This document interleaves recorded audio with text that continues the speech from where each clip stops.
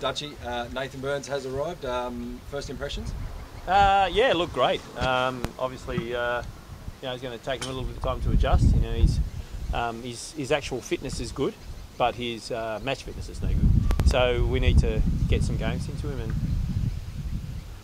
all good. So will he play this week? He'll feature a bit in the trial? Won't go to Canberra, but hopefully against Wellington. Yep.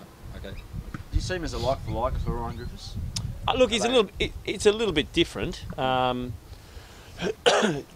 Obviously, Ryan was predominantly more left, and he's probably a bit more right. But again, it's a player who's going to go past players. You know, he can play as a 9 if he wants.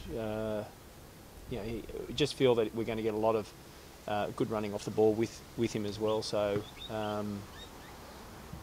From the front third perspective, you could probably say that, but it's not exactly the same type of player. Well, you've been trying to get him for a while now. I think it's about your third or fourth attempt. So what is it about him that you like so much? I love people who go past players, you know, and he's one who goes past players and he can score goals. He can score goals from dribbling and he's both feet in regards to finishing. He can set people up and you know, can score one touch finishes. So you know, there's a lot going on in his game, and he's come back with a real point to prove. So.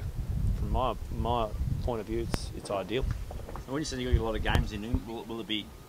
Is he right to go a whole game, for instance, on Saturday, or has he been playing reserve football, or has he been? Yeah, look, we'll take it easy with him. You know, he'll get 45 minutes. Hopefully, come excuse me, on Saturday, and then we'll build him up from there. Well, how do you fit in the fact that you've only got him till January? I mean, does that make a difficult proposition, or prepare the team around him coming towards that? Again, you don't rely heavily on him, and then I think you know, it's the old cliche. It's one match at a time, and we'll see how things are going by the time we get to January.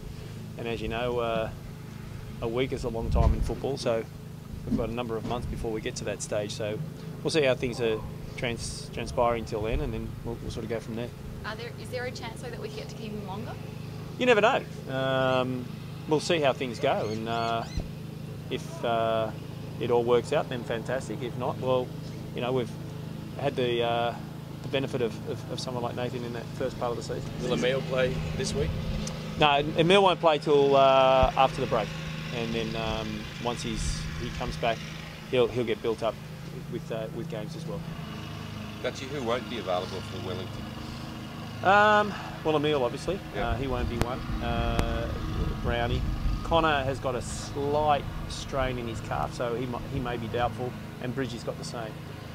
But other than the ones who are long term, so i.e. Joshy Mitchell, Brownie and Coops, they won't be available for Wellington, and not too sure about Joey Gibbs. Just have to wait and see that one.